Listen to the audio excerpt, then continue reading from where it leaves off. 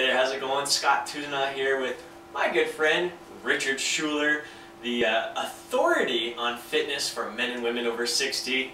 Richard is 70 years young and he's teaching this young pup new tricks here. We were at the gym yesterday and Richard corrected a few of my issues with the bench press, just pointed out some great little tips to help me improve my bench press, and I brought him on board here today to share those tips with you as well. And a lot of these tips come from your experience and expertise in powerlifting, Olympic lifting, and all those. 24 years as a powerlifter, so anyway. All right, let's share some tricks. Okay. First I'm going to, we don't have the bench rack, but I'm going to get down on the bench press here and share some common mistakes with that we see in the gym with men and women doing the bench press. Now, the typical stance that I see, and I've been guilty of it myself from time to time, is guys are up on their toes, if that, and when they bring the bar down, it's up on the top of their chest. I don't know if you're getting a good view there, but it's up on the top of my chest, almost close to my shoulder. Sometimes, I'll see guys, they're pushing from their neck up, and even sometimes I'll see guys with their feet up on the bench as well. So let's first talk about what the problem is with the bar being up high on the chest like this. Yeah, the main thing is you're just pushing with your frontal deltoids and the top of your pecs. You're not getting any power out of the major part of your pecs or your lats, and for that matter, you do almost all the work with your triceps too at a certain point. Right, and that's where I feel it. I'm feeling my triceps tense right now, my shoulders are feeling tight right now, and this is a bench pressing exercise. We want to work the chest the best that we can, and right now I'm not igniting all the fibers, the muscle fibers in the chest that I can. Yeah. So first of all, okay, and now before we get to correcting it, what else? With my feet up here? A lot of people will have their feet out like this, which makes them relax during the lift, and as you're going to hear about here in a little bit, relaxing any part of your body during this lift is the last thing you want to do. So, and why is it the last thing that well, because you're trying to mobilize all the power you can in this lift, because it's really a whole body lift. And if any part of your body's relaxed, it's like a hydraulic system, and there's a leak in it where it's relaxed, and all of the force that you're generating with some muscles will just be totally dissipated by that relaxation. So right. I always see some guys that are like, they're in the middle of bench press and their feet are like dancing. Moving all oh yeah. Once you start dancing, you're done for the day. And with your feet up on the bench. Well, if you have a shoulder surgeon that you're trying to support, if you fall off the bench or lose control,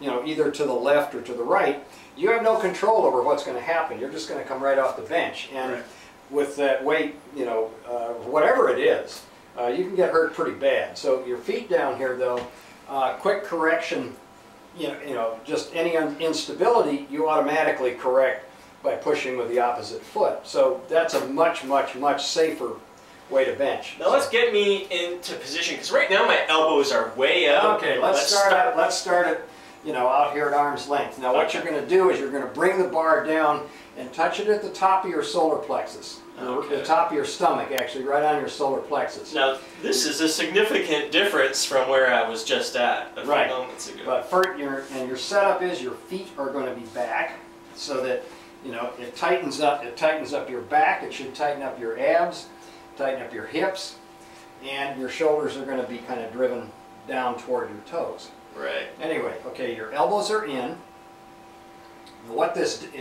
And when you bring the bar down, you pinch your shoulder blades together.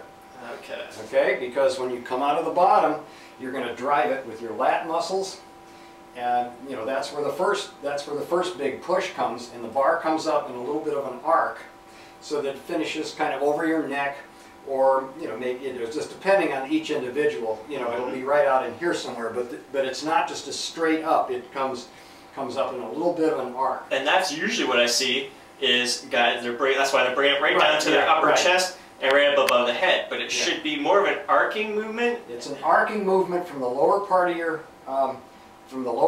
chest up to the spot where you're going to feel it. This is the groove where you've got the most ability to push.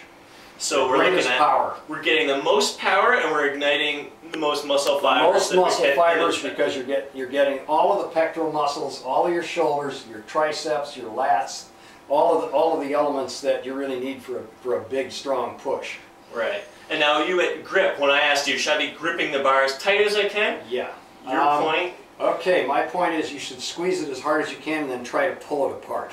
Yeah, and that makes a big difference, because it's amazing how I really feel it in the muscles a lot more. That grip right. And remember, your whole body is as tight as you can possibly make it, because, you know, you're not going to allow for hydraulic leaks here.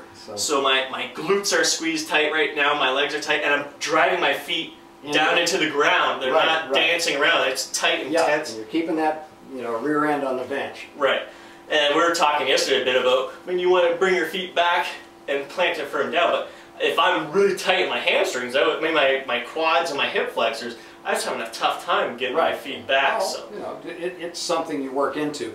Yeah, anytime you make a major change in your technique, you should probably spend several sessions getting used to the new technique before you try any heavy weights, because you know, it's going to be unfamiliar, and your muscles have been trained to do it a certain way, so they're automatically going to revert to that program when the weight gets heavy.